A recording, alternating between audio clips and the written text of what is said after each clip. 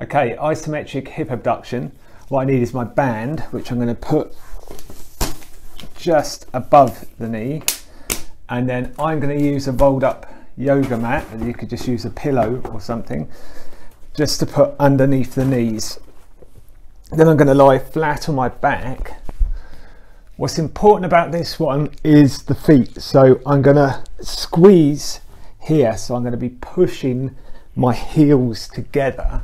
So I'm pushing my heels together hard, and then with my knees what I'm going to do is I'm going to push them out to the sides, and then I'm going to hold. So I'm pushing the heels in and the knees out, and I'm going to hold for about 30 seconds.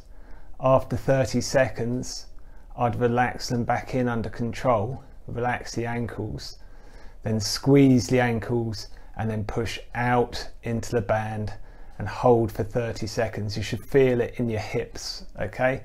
You can feel some discomfort, that's absolutely fine. Don't be put off by a little bit of pain, so 3, 4 on the pain scale is fine, as long as it only lasts an hour or two after the exercise.